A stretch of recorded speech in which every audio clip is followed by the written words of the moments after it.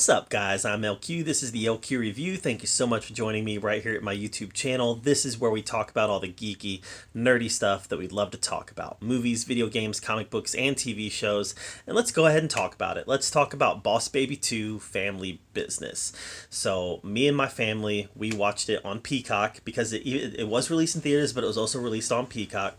So we just watched it here at home. And as somebody who enjoyed the first movie enough, like I've never watched it without my kids, right? It's not a movie where I'm like, hey, I want to watch Boss Baby. It's not that type of movie.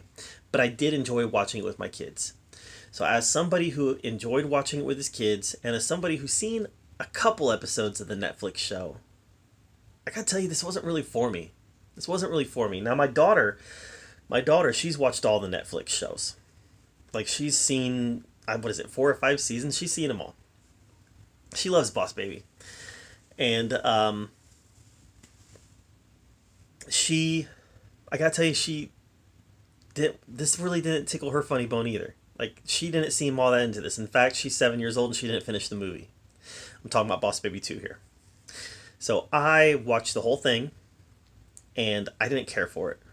My daughter did not get through the whole movie, but my 13-year-old son, he did watch the whole movie and he liked it enough. You know, he told me it's not my favorite movie of the year, Dad, but I liked it. So I was like, okay. So he sat there and finished it with me, and he liked it enough. I don't think it's something he's going to revisit a lot, but, you know, while we were watching it, he was laughing. He especially liked the fact that Jeff Goldblum voices one of the characters. He's a big Jurassic Park fan, and he definitely liked that component of it. You know, Jeff Goldblum just has this voice that everybody knows, and my son immediately picked up on it. So, you know, immediately he's watching a movie that's starring Ian Malcolm. So that's big for him, obviously. For me, there was some catching up to do because, you know, I hadn't seen the Netflix show, and it felt like enough had happened between the first movie and the second movie that without seeing the Netflix show, you're going to be a little bit lost in this. And I felt a little bit lost at the beginning of the movie. The first third of the movie, I just didn't like at all. I was honestly bored by it. You know, we pick up with the 2 stars for the first movie as grown-ups. And that really caught me off guard, and it kind of made me, like I said, I was kind of bored by it. And then they had to use this plot device to make our main characters little again. And it took a little bit getting used to there because they already had an ask of me, the audience member, to accept that they're old now and that they are not tight anymore. That was an ask, and we rolled with it.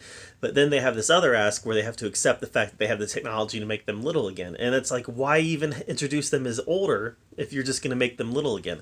So that was all kind of jarring and kind of difficult to catch up with.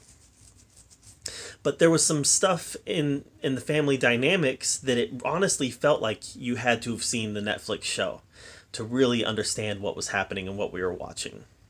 The last act of the movie, like the last third, I liked it. Once they got into the plot, turning these parents into zombies, finding out who our villain is and what his big villainous plot was, even though it was completely ridiculous, it kind of fit in with what we know Boss Baby to be. So the first act was awful. The second act was just blah. And then the third act was pretty good. So it did stick the landing as far as I was concerned, but the problem was it took so long to get there and you had to suffer so much to get there that it just wasn't something that I was able to enjoy as much because I was already kind of put off by the first part of the movie. I think that if my daughter would have stuck it out, she might have liked it more because, like I said, that last act was a lot more palatable. The last maybe 25-30 minutes of the movie was a lot more palatable. And maybe last 35 minutes or so. And I really feel like if you can get there, you're going to have a good time. But it's work to get there. So for me, yeah, it wasn't a very good outing for the Boss Baby. You know, I'm going to give this movie a C-. it wasn't offensive. It's not the worst thing I've seen this year. And like I said, once I got to the third act, there was enough there that I liked, and I laughed a few times. It was just really hard to get there. So C minus, not the worst thing I've seen. Definitely not anywhere near the best thing that I've seen. It was very forgettable. It was a very forgettable movie, and that's too bad because even though I wouldn't necessarily call the first one a good movie, the first one was at least memorable enough that I've only seen it 2 or 3 times, and I still remember what happened in that movie. This time next year, I'm gonna have forgotten what happened in Boss Baby 2. That's just the reality. So, C minus for me. What did you think of Boss Baby 2? Let me know in the comments down below. I'd love to hear your take on it. While you're down there commenting, make sure you subscribe to my channel. I do put out a lot of content and want to make sure that you're up to date with everything that I'm doing.